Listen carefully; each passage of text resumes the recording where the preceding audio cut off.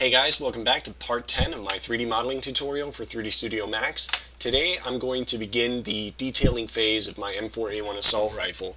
So what that means is instead of focusing on really big objects and just kind of getting a rough idea of what we're building into the scene, we're going to be focusing on much smaller spaces and just create like really fine details here and there, and we're also going to be cleaning up a lot of geometry on the way. So I'm going to focus on my upper receiver, or upper and lower receiver, and specifically right now on the trigger housing area. So I'm going to pull up my reference and I'll show you the trigger housing that we built is actually one solid piece with the lower receiver. So what I have to do is just morph the two objects together, and in order to do that we have to kind of clean up the geometry a little bit and create some more geometry to bring those two together. Okay, so first things first, I'm going to be deleting a few faces here. Okay, yeah, that's right around what I needed. I'm going to copy some values here, or actually this one.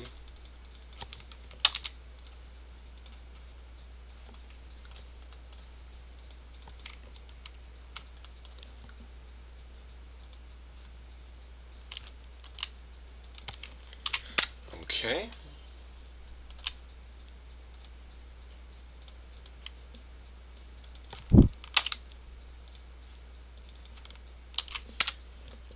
Now I'm going to ring that. There we go. So I should get a selection all the way around the side of my rifle piece here.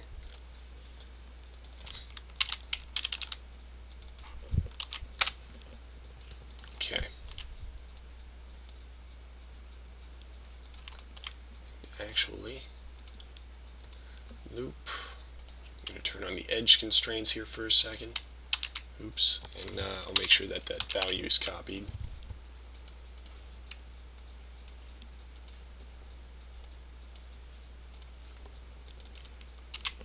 There we go. Okay. I guess I'll do the same thing over here just to make it look even, since it's going to bother me now.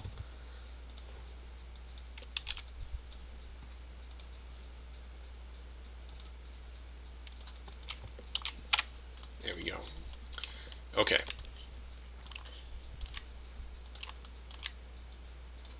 Those vertex points should be welded together now. Alright. And now I'm going to create the extra geometry that we need.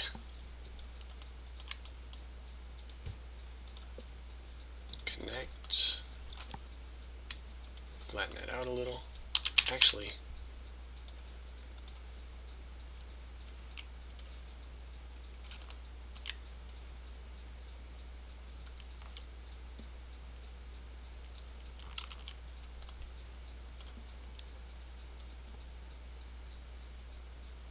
okay. Connect.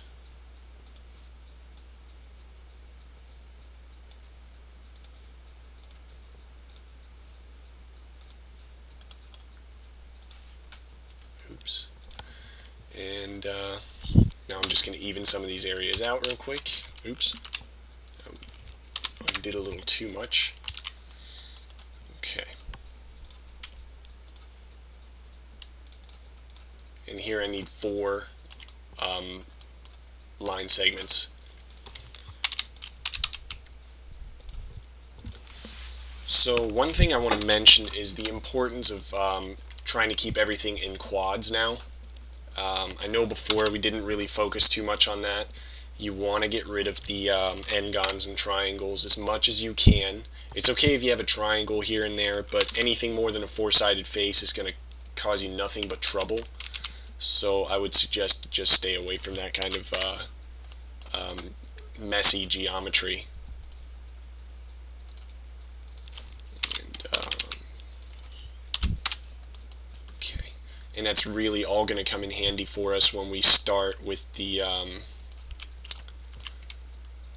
high poly modeling, because we're going to be using a smoothing modifier, and selecting all the edge loops and rings is going to be vital in creating a very efficient high poly model, and it's just going to save you a lot of pain. I would really suggest to keep the geometry clean. I cannot stress that enough.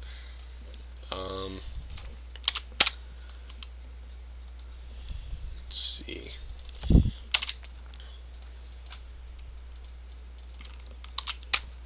Okay, so now I can start bridging these pieces together a little.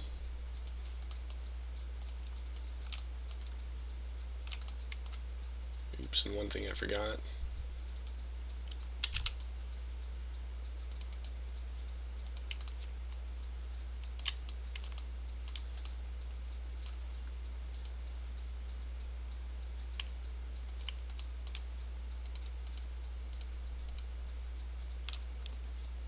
Bridge, and an easier way to select all of these is just select the outline now and bridge those lines together. There we go.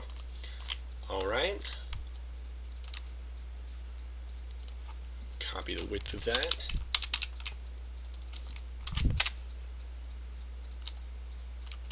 Actually, even easier, we could have just bridged them. I guess I'm not thinking straight. Okay.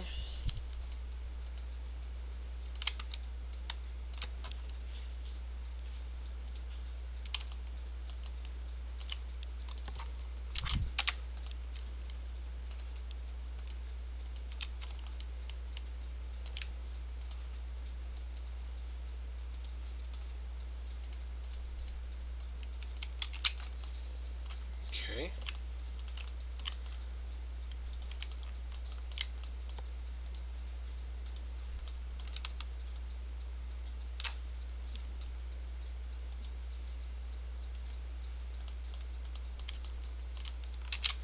Actually, maybe I should have selected all of that.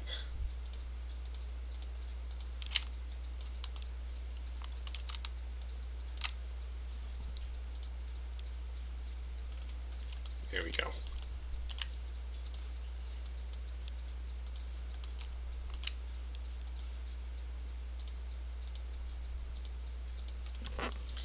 Okay. I guess that took a little more time than I wanted it to, but now we have the trigger housing in the same area, and later we're just gonna, I guess, on our own time, just worry about the smoothing groups.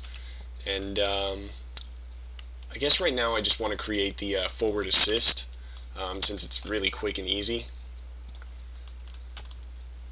So let's just jump right into the side view, create an 18-sided cylinder.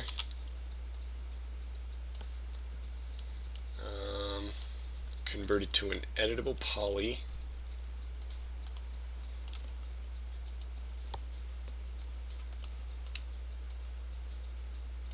Okay.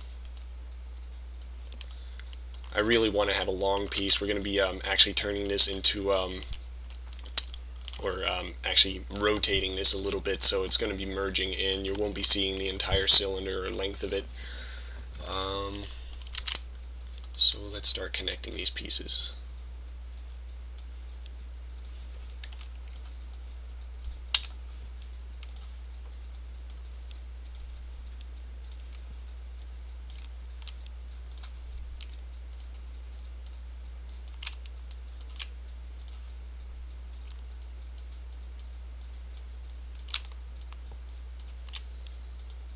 Okay. Now that I have that, I'm going to create one more cylinder.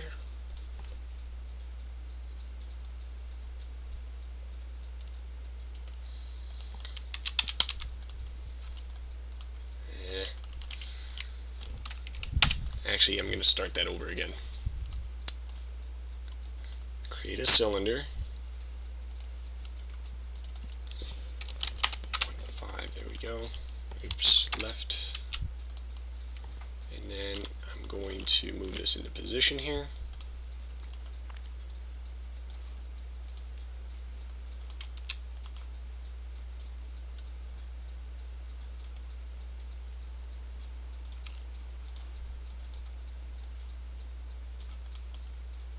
Okay.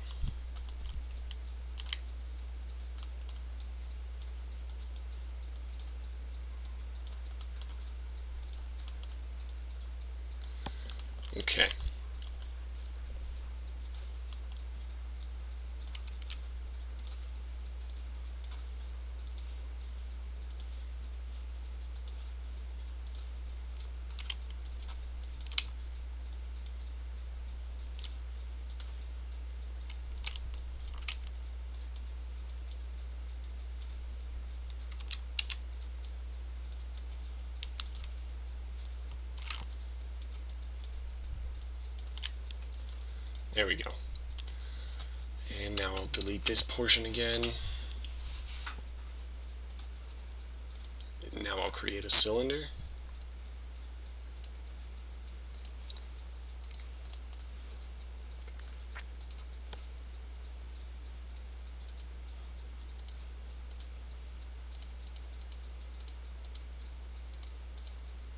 There we go.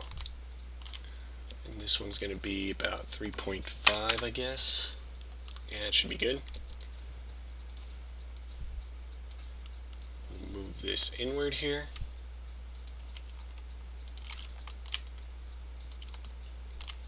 And just those two pieces right here, those vertex points I need to have connected. That's going to be important.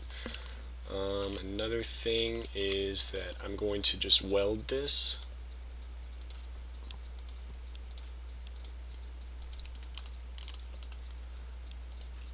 And then we'll cap the segment here.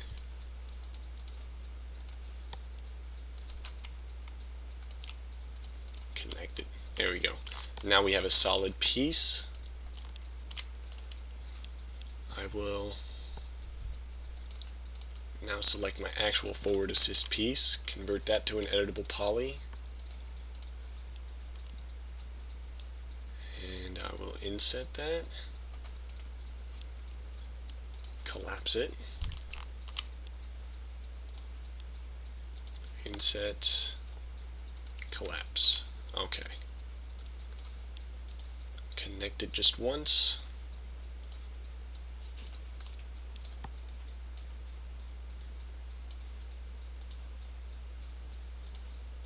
Select those faces there.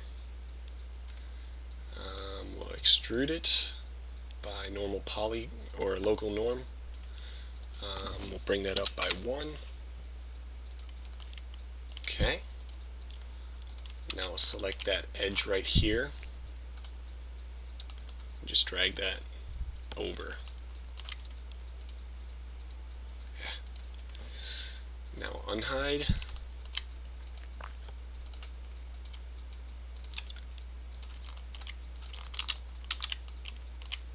Okay, so now I'm just going to attach that, bring this in a little further, and there we go. Now we're ready to rotate this into position. Well, almost.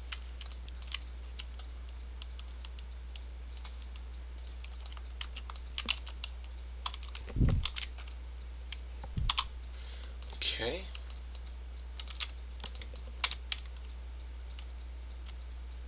And you want to make sure you have your angle snaps on there, or at least I did. It's going to help me out a lot. Okay. And now I'm just going to select the vertex that we have down here. Just bring that in. And now I'll bring the forward assist out a little more.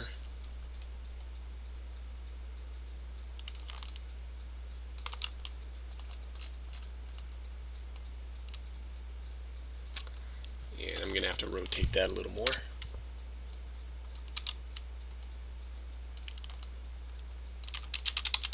Actually, one thing I messed up here is I'm going to rotate this one more time.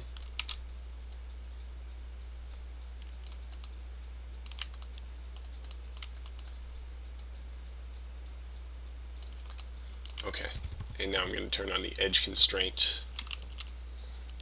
Select my vertex point down here again. And if you want to switch to wireframe, just press F3. And now I'm going to move this in.